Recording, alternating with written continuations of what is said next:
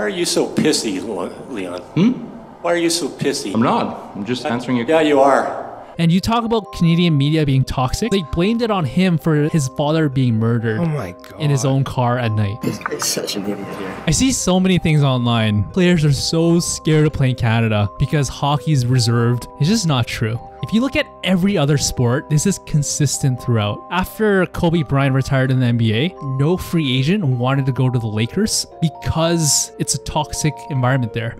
So even Kawhi Leonard would rather go to the Clippers than the Lakers. There's way less pressure. Was it because they couldn't fill Kobe's shoes, or was it because the media pressure was too much? Maybe both. Sure. But it's not like, oh, hockey players are scared to play in Canada. It's not that. It's just athletes in general are like that. In the MLB, even the Yankees can pretty much pay anything that the player wants. Some stars in the MLB don't want to go to the Yankees because there's so much pressure there. But it's true. In other sports, you do see other players wanting to go to bigger teams or Manchester City, like Holland. Mbappe said his dream was to play for Real Madrid. So we do see a difference there. But for soccer, it's so different because if McDavid wanted to go to Real Madrid, he's joining a team of McDavids. So it's not a lot of pressure compared to hockey because Draisaitl can get a hat trick in a game and the Oilers will still lose. It's like the Arizona Coyotes versus the North American All-Star team. Right.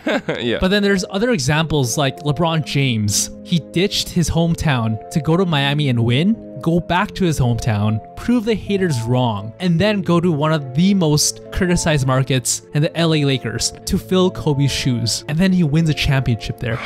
But that's really just cherry picking stats because one of the biggest stars right now, the Joker, after he won the finals, he didn't even know when the parade was. He just wanted to go home. I need to go home. Hello.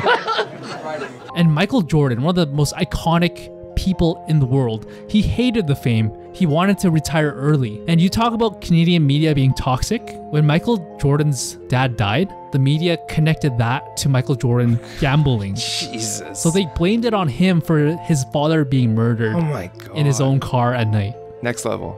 I think this just shows how great athletes like LeBron James or McDavid, all those superstars, Matthews, the Poppy, how they can take on criticism. So in conclusion, Gudas isn't just soft because he wants to avoid pressure and he's afraid of Craig Button. Athletes everywhere across all leagues don't like pressure.